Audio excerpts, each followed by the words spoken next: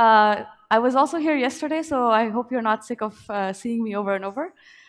So today I'm actually going to talk about the Certora Prover, and I'm gonna try to give you some examples of situations and scenarios where using something like formal verification is beneficial.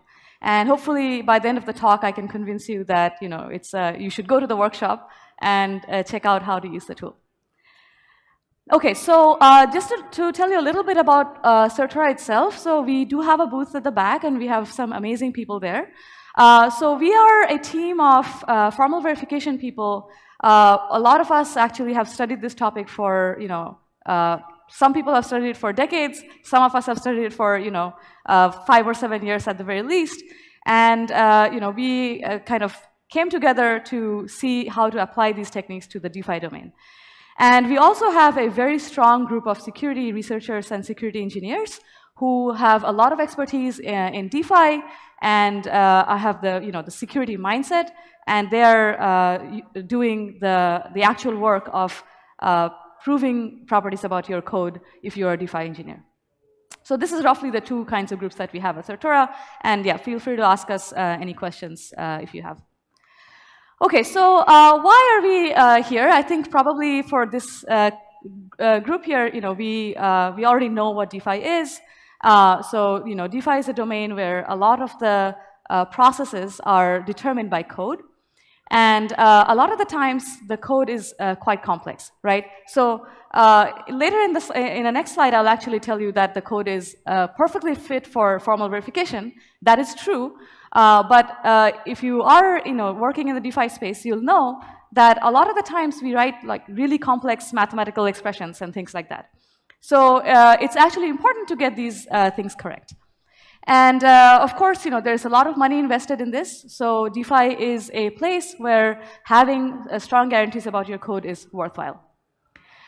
These are just a couple of examples of big vulnerability hacks that have happened in the past year. If that is not convincing enough, you can just go and look at more recent examples on Rekt.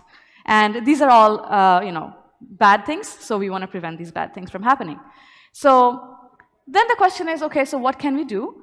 And I'm here to tell you that you can try to do formal verification on these DeFi applications. So again, like I said, DeFi is really interesting actually, because here, the code is determining a lot of the things that are going to happen. So, it's quite, in some ways, it's actually kind of more reliable, right? Like, there's a thing that you can look at and decide and figure out what's going to happen. And so the fact that code governs this is really interesting. There's a lot of money at stake, which is one of the reasons why we care about this domain. And we care about the safety and reliability of this domain. And one of the things that is interesting about DeFi from a formal verification point of view is, if you have done formal verification in other domains, a lot of the times we have to worry about things like, oh, how do we, think about loops and really large programs and all kinds of complex interactions. Now, these things also do happen in DeFi, and this is actually one of the main challenges in applying formal verification in DeFi. But it's actually much more manageable than other domains. So that's why it kind of makes it much more interesting for formal verification people. Another problem in the DeFi space is the bugs are often really subtle. And it's really hard to sit down and think really carefully about tests and make sure that the tests are covering all the the corner cases. So the finding bugs in this domain is really really hard. And so something like verification could be beneficial here. And the last thing is that the code, things change really fast in this domain, right? So you have you wrote something today, and then in a couple months, the code is gone, and you have new versions of the code. And so there's this continuous process of generating new code, and then the need to make sure that the code is correct before you deploy. So these are some of the reasons why formal verification is a good technique to be used in this domain. And so, we have seen a lot of talks in the past day and a half already, and people have covered all sorts of different techniques, and these are all really great techniques, right? So, depending on what you're doing, you should pick the tool, the technique that is best suited for your needs. So here we have a few examples. So we have seen a lot of talks about testing and fuzzing. So here are some tools, that are really good at doing fuzzing and testing and related things. And then we have static analysis-based tools. So we have some of these tools are actually not necessarily used in the crypto space yet, but they could be. And some are like, the Certora Prover, for example, it also does some static analyses. And we basically try to do like a sound over approximation of the behavior, just to make sure that we are, like sound and not giving you false negatives. The other techniques are basically automated formal verification. This is also something that we do at Certora. There are other tools that do this. So there is one very popular tool called Daphne. I don't think Daphne has been really used in the crypto space yet, but a lot of the stuff that we do at Certora is actually inspired by some of the ideas that are in the Daphne tool. There's also the CBMC, which is a bounded model checker for C that has been around for a really long time. So if you're interested in this domain in general, I think these are some really good tools that you can check out. And finally, there is proof assistant-based formal verification. So this is like the hardest way you can do check that your program is correct, right? It's extremely challenging, but the guarantees you get from this are probably the strongest guarantees that you can get. So there is the K framework. So runtime verification has techniques and tools that are using this technique. And there are also some other very famous tools like the Coq theorem prover, the lean prover, and so on and so forth. Okay, so as I said, each of these techniques have their own pros and cons. So if you are just starting, I think testing and fuzzing are really good techniques to use. They're very easy to get started, and it's easy to work with these kinds of tools. The issue there is that it's actually sometimes hard to find bugs because, as I was saying earlier, a lot of the times the bugs that we find in these DeFi applications are very subtle. And if you're fuzzing and testing, it might take a while for you to actually hit the right input that exposes a bug. Static analysis has its own pros and cons. So one of the things that is often the problem with static analysis is false positives and false negatives. So you almost certainly don't want to have false negatives, which means that your tool shouldn't say that there is no bug when there is actually a bug. The other side of that is a false positive, where the tool says there is a bug, but there actually isn't a bug. So, both of those things are, we want to avoid them, but we definitely want to avoid false negatives because that's, it basically gives you false hope that your code is correct, but it's actually not correct. Okay, and then we have automated formal verification, like the one I'm going to talk about today, about the Certora Prover. So one of the things about these tools is these tools are very good at finding really subtle bugs, and they're automated, right? So you have to write the property, as we're going to see. But once you have written the property, the proof itself is not, you don't have to sit down and do the proof, right? The tool will find a proof for you. But on the other side, these formal verification tools that are automated, they're actually very computationally expensive, right? So they take, lots of, sometimes they can take hours to run. It helps if you have, a cloud service where you can run it so that you don't run this on your machine locally and stuff like that.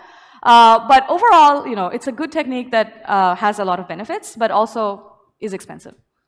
And then finally, the proof assistant-based approach, as I was saying, it gives you the strongest guarantees. These tools are also much more expressive, so you can write really complex properties in these tools. But the downside is that it is very laborious, and it takes many, many months, and maybe sometimes even years, to prove properties for real systems. Okay, so we've seen kind of two dimensions, right? So on one hand, we have the amount of security you get. That's the y-axis, and on the x-axis, we have the automation. And so, basically, there are the static analysis and the fuzzing and all of these techniques kind of go on the extreme, x-axis, right? So they are highly automated, but the guarantees are not that strong. And then on the other hand, we have tools like the theorem provers that are less automated, but they give you stronger guarantees. And at Certora, what we are trying to do is have the best of both worlds. Now, I can't tell you if we are succeeding, so you should listen to the talk and tell me if you think that we are succeeding in being in the best of both worlds kind of scenario. Okay, So before I go into the details of how the prover works, so most of the talk will actually focus on the prover, I actually want to ask you this question to you, like why do we think tests aren't enough?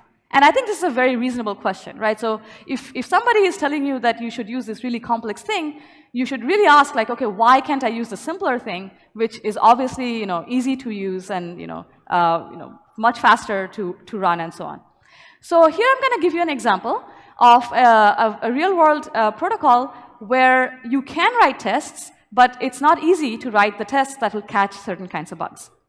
And for that, I'm going to take the example of the Aave governance v3 protocol. So we at Certra, we have actually been working with Aave for quite a while. And some of the things about Aave that are really amazing is that their code is already very high quality. So they are, the team has exceptionally good engineers. They write really good code. And they have the right security mindset, right? So they take the correctness of their programs very seriously, and so they use a lot of different techniques to make sure that they don't have bugs in their code before they deploy it. And Aave also actually uses Foundry to do testing. So this actually is the reason why I think this is an interesting example to look at. And so here I'm going to give you a quick overview of the governance architecture. I'm not going to go into the details. The details actually are not super relevant for this talk. So just to give you a quick overview of this, there's roughly 3 big modules in the Aave governance. So there is the governance module, which is basically a contract that lets you, the governance contract lets people like make proposals, right? So if you want to make a proposal, the governance contract has a bunch of functionality that you need to use. The governance contract also, it enforces a bunch of different constraints, right? So sometimes maybe there needs to be some time between when a proposal is made and when the voting can start. Or maybe there's also constraints about how long the voting can go. So these are all things that are done by the governance module, which is just a contract. And then there is the voting module, and the voting module is actually responsible for letting people vote. And we don't need to get into the details of how it works, but know that there is a module that lets the voting happen. Okay, and then there is the third module, which is the payload controller. So what the payload controller does is, say that you actually made a proposal, and the proposal won, right? So voting happened, the proposal was approved, it won, and now something has to be done. So some code has to be executed, and the payload controller is the module that is responsible for that. Okay, and then we have this DI thing in the middle. So this is kind of a delivery infrastructure, which is not really part of these 3 components. It's like a separate thing. And it's just basically a way for these different modules to talk to each other. Okay, so if you look in the Aave website, you will also see that they have a very elaborate set of properties that they have written in plain English that actually say what the contract should do. So a lot of this is actually not necessarily for verification, but there are properties that are things basically that you should test or verify. So here, 2 that are going to be of interest for us is the property that says that once you are in a state greater than 3, no more transactions, state transitions can happen. So you cannot make any more transitions from that state. So that's a property that is of interest to us, and we'll see in just a second why. Another interesting property that you can check is that proposal state cannot decrease. So the state actually is an enum in Solidity. So it's like I'll show you in just a second what it is, but the numbers basically tell you what state you are in. Okay, so what happened is that one of my colleagues, Gadi, he was working on this protocol, and he actually found a violation because he was basically looking at these properties, and he was trying to figure out if all these properties are satisfied by the implementation. And it turned out that there was a violation of one of these properties, which is that no further state transitions are possible once you are in a state greater than 3. So how did that happen? So basically what, the way the code works is there are, like I was saying earlier, there is an enum called state, and there can be multiple different, it has a bunch of different values. So it can be none, it can be created, it can be active, and so on and so forth. And the counting starts from 0, so if you are anywhere, I think I maybe got the order wrong, so it doesn't actually matter, but if you are past the executed state, basically you can't do any more transitions. And so the bug that Gadi found is quite interesting. So it turns out that in the original implementation, what happened was even when the code was in the expired state, one of the functions, which is called update executors, was actually able to change some global properties. And in particular, the properties were the delay and the grace period. And so these are actually really important properties which actually affect whether another transition can happen or not. And so what happened was that even after the code was in the expired state, the update executor method could execute and change these global properties. And as a result of that, the contract would again go back into a queued state, which is not allowed, right? Like that's violating the property that is marked in red over there. And so what was even further interesting for us is that at the time, actually, there wasn't any test, even in the Foundry test set in Aave, that could catch this bug. Okay, so we were like, okay, that's fine. Why don't we actually write a test that can catch this bug? So how would you write such a test? So let's try to take a look at a simple test that will catch this. So I'm kind of lying to you here a little bit, and you'll see just a second why. Because most of the work here, so the name of the test is this big thing, test no transition beyond state 3. And then at the end, I said execute payload because I'm just implementing this test for one of the functions. And execute payload is one of the functionality that exists in the Aave code. Okay, so what is happening in this code? So first of all, we are calling this function called setup executed. And setup executed is basically doing everything, right? So the reason this test is so small is because all the stuff is happening in setup executed. And then basically the rest of the test is saying that once the execute payload method has been executed, if you try to execute that method again, it should revert. So what exactly is this setup executed method doing? It doesn't actually matter. What matters is what I've highlighted here, right? So all this is saying is, okay, we are going to execute payload. So that's the first line in that red box. And it's just returning the ID of the payload. And also, it's returning the payload controller, which is used to call the function. So these are the two things that it's returning. And we are using it to basically invoke the execute payload method again on top. Okay, so this is fine.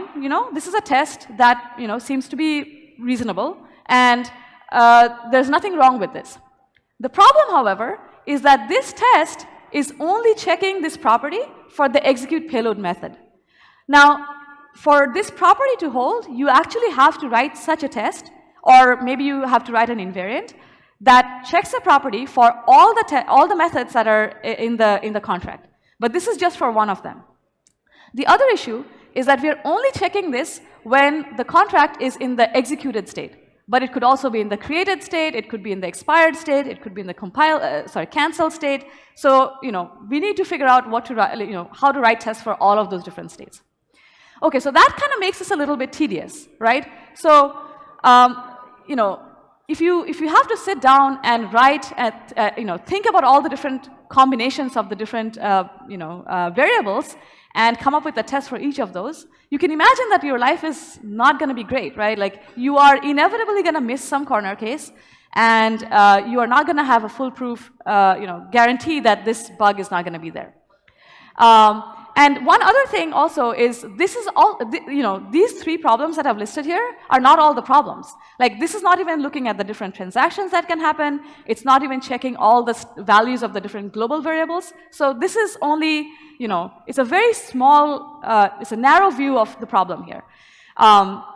But that said, this test is a valid test, and it would be, it would catch the problem, but only in if the problem manifested in this particular function and in this particular state. Okay, so now what can we do? So if testing isn't really going to be the best approach to find these kinds of bugs, what can we do? So here I have a property in the CVL language. So CVL is the Certora verification language. It's a declarative language where you can specify properties about your program. So this is actually doing the exact same thing that we saw in the previous slide, but it's a little bit more generic than that. So what is happening? So first we have the name of this property. So the name here is no transition beyond state greater than 3. And the rest of the stuff is not super relevant. The main important thing here is that we are storing the state before any transaction happens or any function call happens in this variable called state before. And we're just calling get payload state to get that information. Then we are calling some function f. Now what is f? No one knows, right? Because this is where actually the prover, the CERTRA verification language shines. So this is what we call a parametric property. And f can be anything that is in your contract. So this is basically going to be checked for all the functions that exist in your smart contract. One thing that you can maybe notice already is we did have a filter. So in this case, we have a filter that says that we only care about the functions that are not view functions. And if you take that filter away, then it will truly check it for all the different functions that are in your code. And then once we have executed some function f, we again get the state by again calling the get payload method.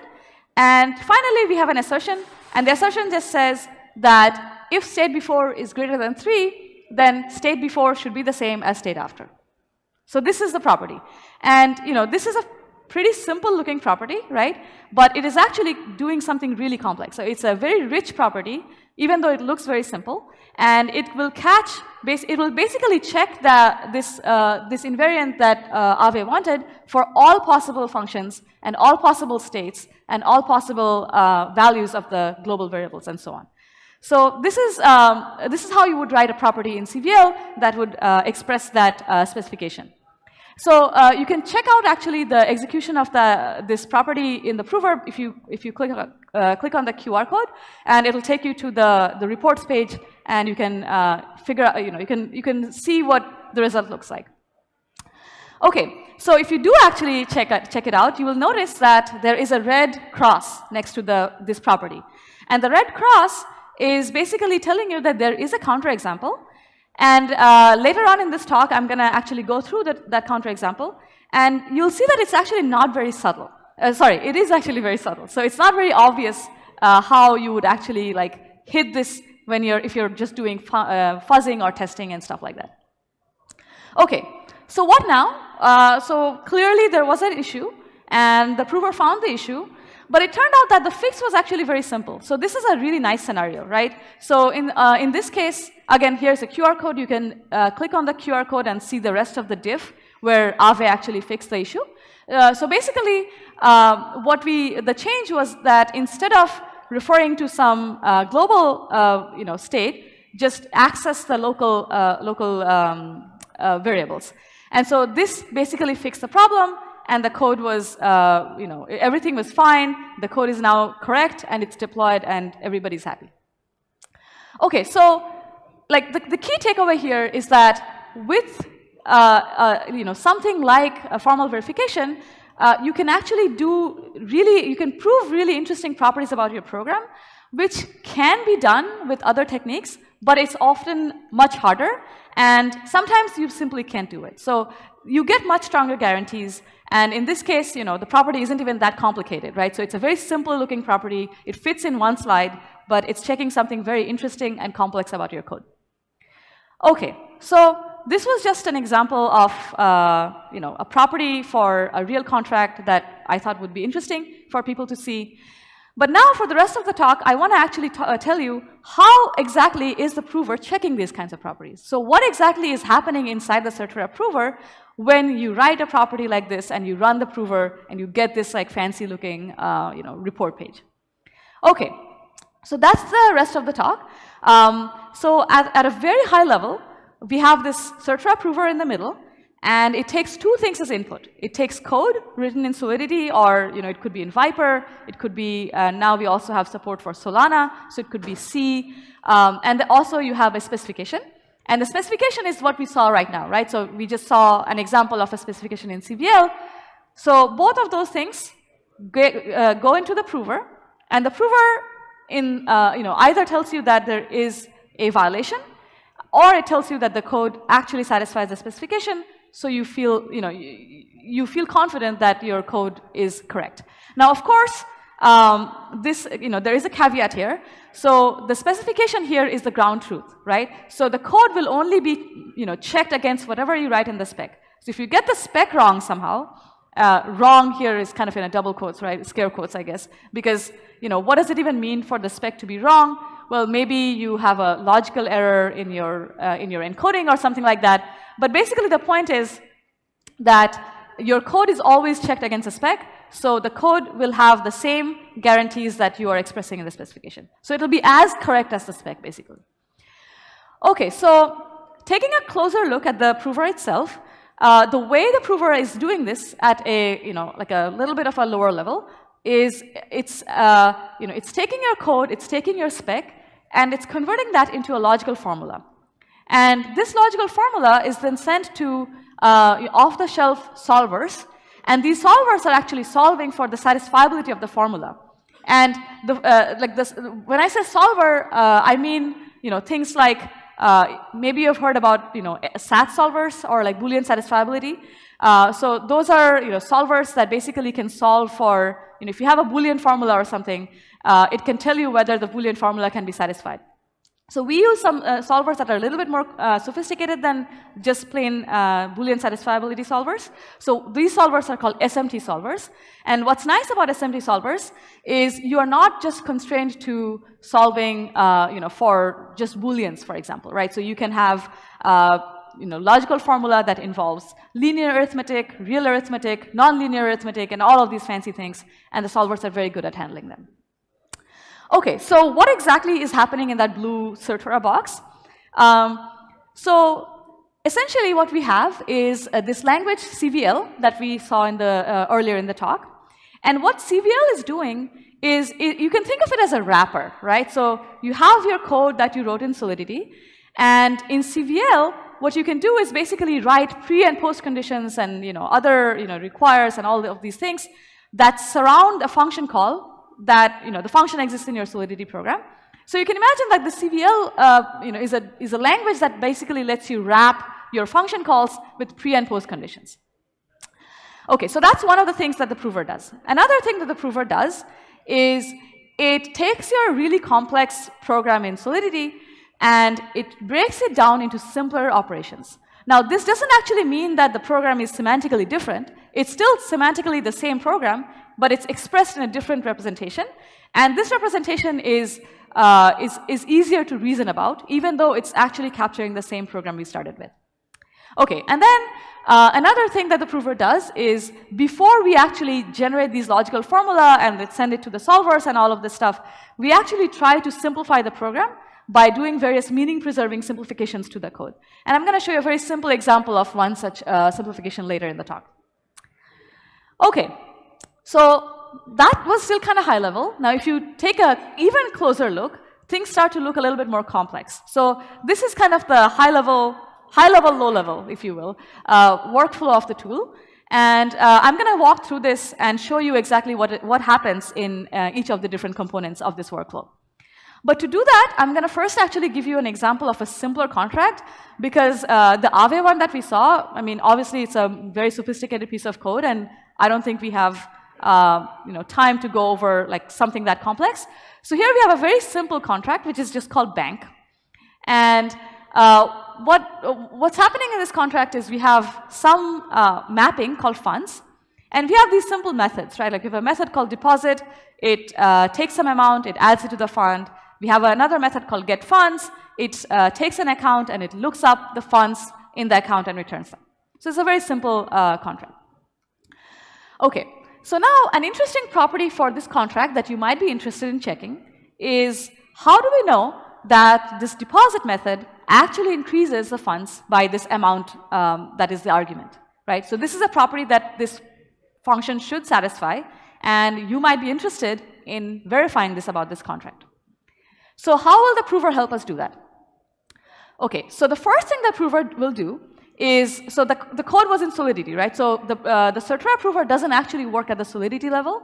So the first thing we do is we compile the Solidity code using Solidity compilers. Like, we support a wide range of versions of the Solidity compiler, and we basically generate EVM bytecode from the Solidity code using these off-the-shelf compilers. So there are actually some nice benefits to working at the bytecode level. One of the benefits is we don't actually have to trust the compiler. And in fact, we have found several bugs in the Solidity compilers just because we actually work at the bytecode level. Another advantage is that it makes it relatively easier to support other EVM-based languages. So for example, we have now support for Viper. And because we were working at the bytecode level, we didn't have to just then go and implement another Surtra prover just for Viper, right? So a lot of the infrastructure were just completely reusable because we work at the bytecode level. Of course, it was not completely smooth. Like we did have to change things so that we could satisfy, some Viper-specific things. But most of the components of the tool were pretty reusable, just because of this design decision. Okay, so now we have EVM bytecode. And here are actually, by the way, some of the examples of some of those compiler bugs I was mentioning. So you can check these out on the Surtra blog posts. There's a series of blogs that we have posted that describe exactly what these bugs are, and you can, feel free to take a look at them. Okay, so now we have bytecode. Great. So if you have ever seen EVM bytecode, you will know that the bytecode is actually a stack machine, right? So the bytecode basically looks like there's push, pop, and like a bunch of other like load and store and all of these instructions, and it's implemented as a stack machine. So the prover doesn't actually work at the bytecode level either. So what we do is we go from the bytecode into our own intermediate representation, which we call TAC. So TAC stands for 3-address code. 3-address code is actually a pretty standard way of representing low-level instructions, low-level programs.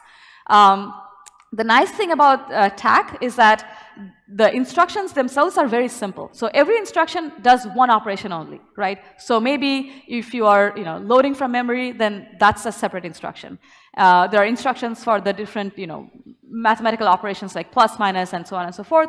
But the program itself is much simpler at the TAC level, and but of course it means that it's a little bit harder to read the TAC, but it's still a lot simpler and therefore also easier to verify.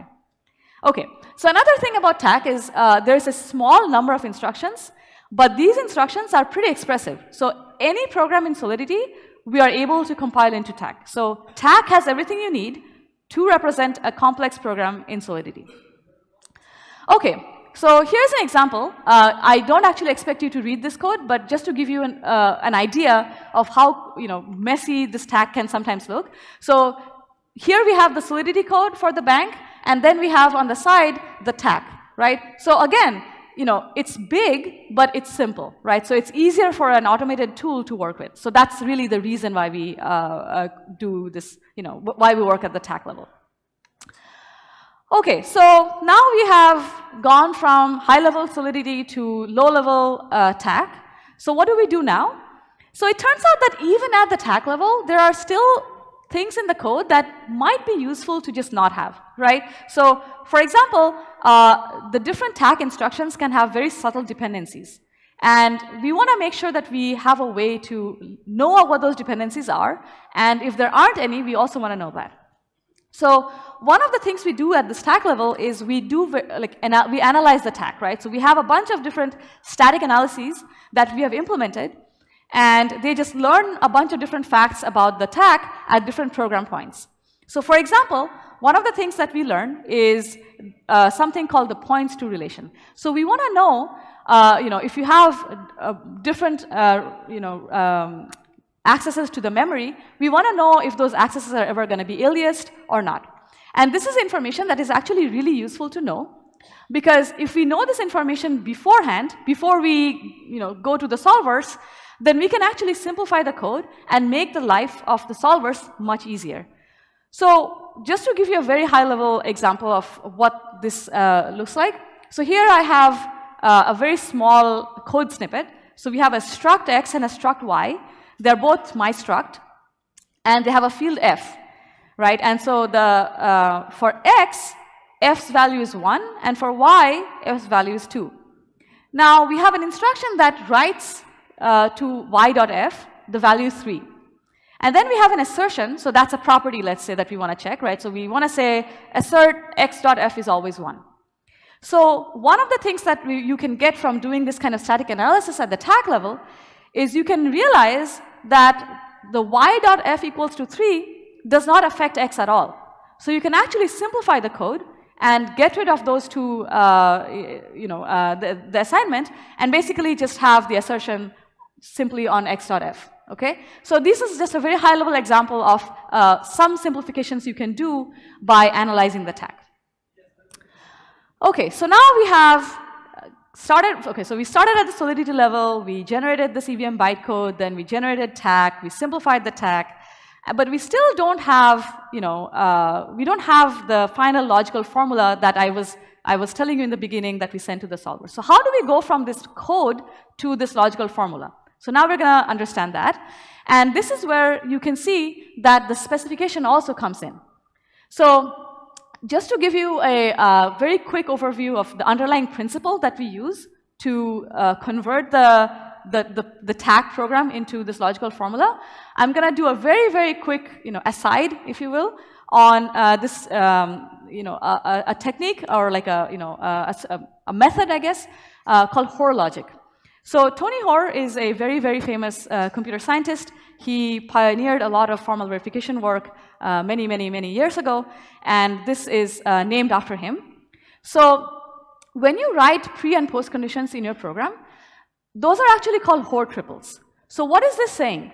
This is saying that you have some property P, and you have some property Q, and you have some code S.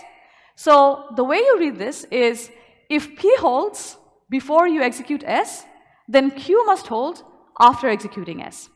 Okay? So you can see that, when you write assertions in your code, this is kind of what you're doing, right? So you're saying, like, if you have this assumption in the beginning, then you execute the code, then I want this assertion to be true at the end. Okay, so this is one thing that we need to know. So the underlying technique that the prover at Certora uses is based on this idea of Hoare logic. The second concept that we need to know is what is called weakest precondition.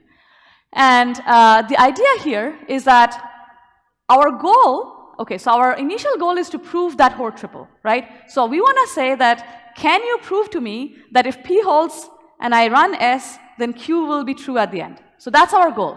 But how do we actually do that? The way we do that is by using this tool, this technique called weakest precondition. So what is the weakest precondition?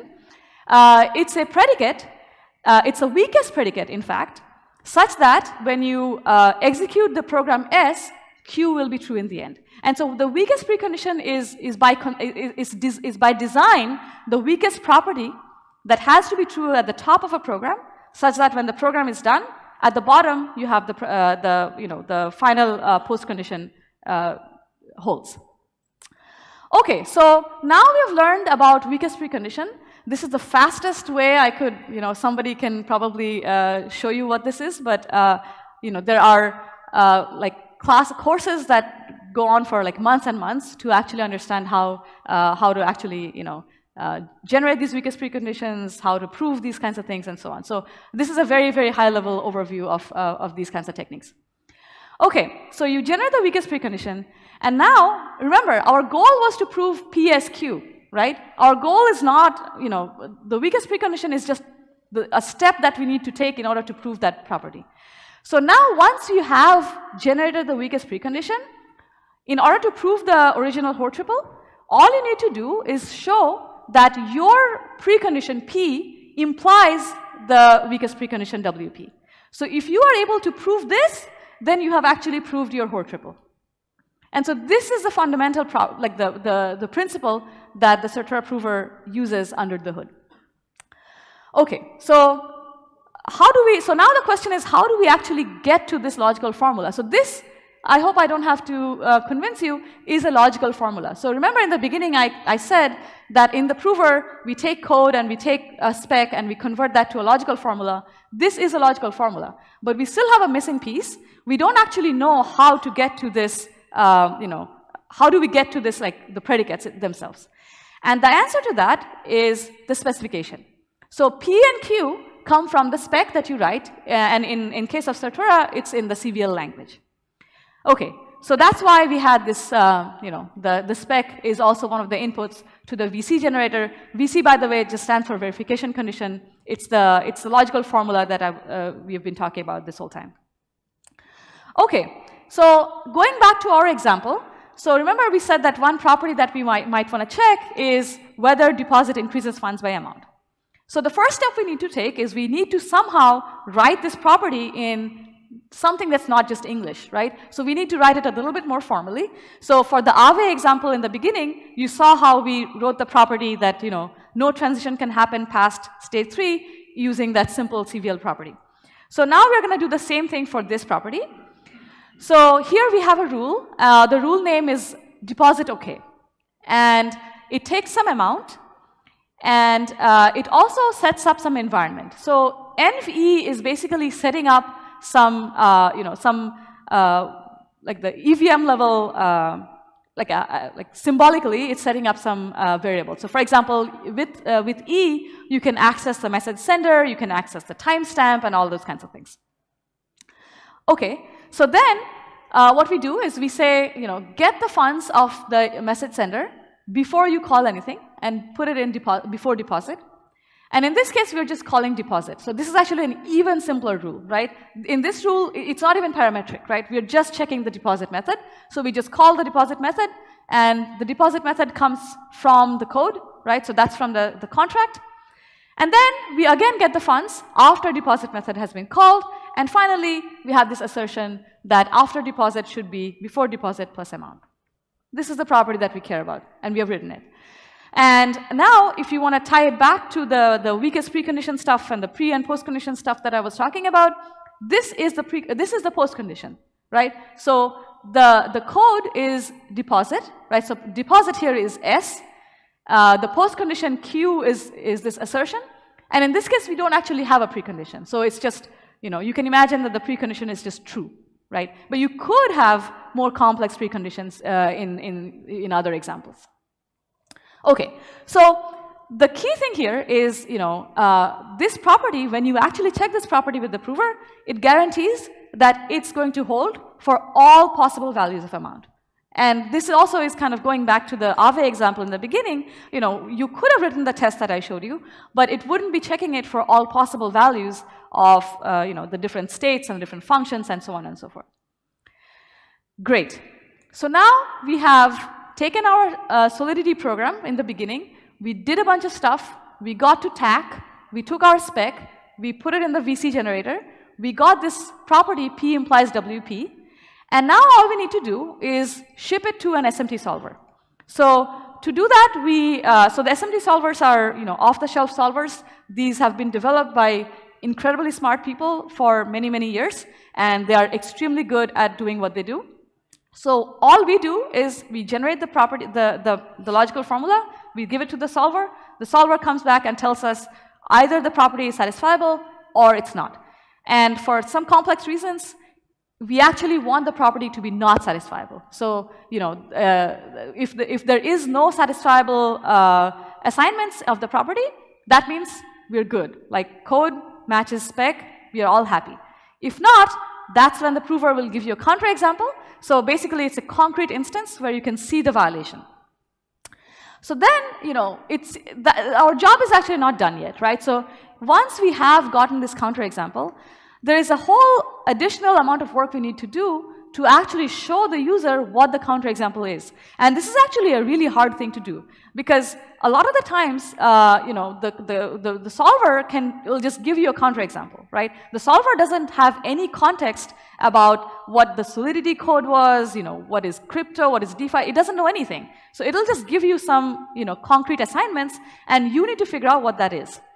Okay, so that's why, so we have a whole kind of a post-processing step where we take the results from the solver and we try to interpret that and present it to the user.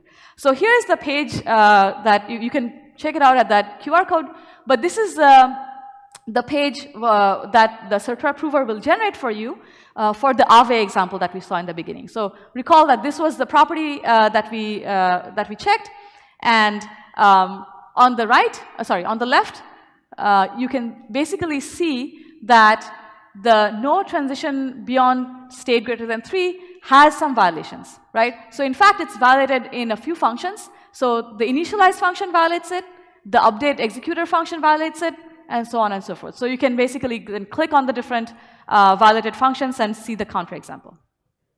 And okay, so now one interesting thing here is you see that the property no transition beyond state greater than 3 has all these, we check the property for all those different functions.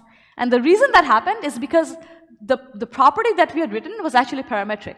We didn't actually say what method f is, right? So the prover figured out that, okay, I mean, I don't know what f is, so I'm going to check this property for all the f's that are in the function, in the contract. So that's why we have, you know, all this kind of a drop down, and we can see the status of the property for each of these functions. So if you are, you know, a few other things I also want to show from that, the link. So if you actually look at the counterexample, it's actually, it will tell you exactly what happened, right? So it will tell you that I found a situation where this property was violated, and I know what happened is that state before was expired, and state after was queued. And so that is the thing, you know, that the property initially said that it should never happen, but I found a situation where this happened. And if you look even closer, you will actually see what the different values are of the global variables and so on, and that will give you an idea of why exactly the contract reached this state at all. And in this case, not that it really matters for this talk, but you know, the specific inputs where the violation was witnessed are basically the delay, the value of delay, and the value of grace period. So those are the things that the contract was able to change, even though it should not have changed them after a certain state. Okay, so that's pretty much all I actually had to say about the Certora prover. So hopefully it gave you some idea of you know, what the prover does and what kinds of things it's good at doing. So I'll just summarize the key takeaways from the talk. So first we saw why DeFi is a really good domain for formal verification. Hopefully you're convinced that that's the case. Then we saw a concrete example of a real protocol where writing a test for a seemingly simple property was actually not that easy. Then we wrote a CVL property using, we wrote a CVL property to express the same you know, specification. Then we actually ran the prover, and we found a violation of the property. And then we also looked at how the prover actually works to find these kinds of violations. Okay, so what does that actually mean? So in the title of my talk was kind of, you know, weird. Right? I was like beyond testing or something like that. Why did I actually choose that as my title? Because really the point I was trying to make here is that, you know, there are situations where testing is all you need to do, but there are properties where testing is just not sufficient, right? So you could probably make this argument that, well, I mean, you know, I can write a test that will catch that bug.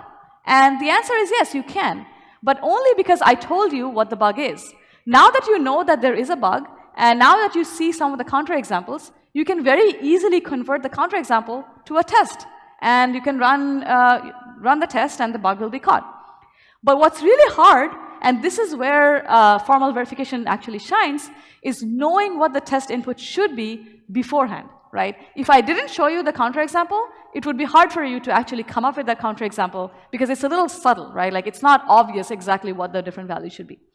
And you know, you can probably do something like fuzzing, but it's unlikely that a fuzzer will actually hit that kind of input. And even if it does, it's probably going to take very many, you know, inputs to actually find those.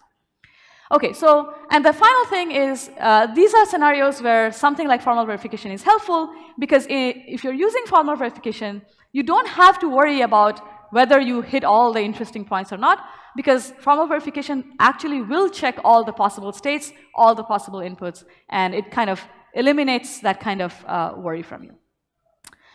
So that was the talk. Again, like Rajiv was mentioning before, we do have a workshop where you can actually use the prover and you can check it out, you know, firsthand with some of our team members. Johannes and Armin specifically are going to lead that. I highly encourage you to go and check it out. you can actually even run the prover and have access to it and write some interesting properties. So thank you very much.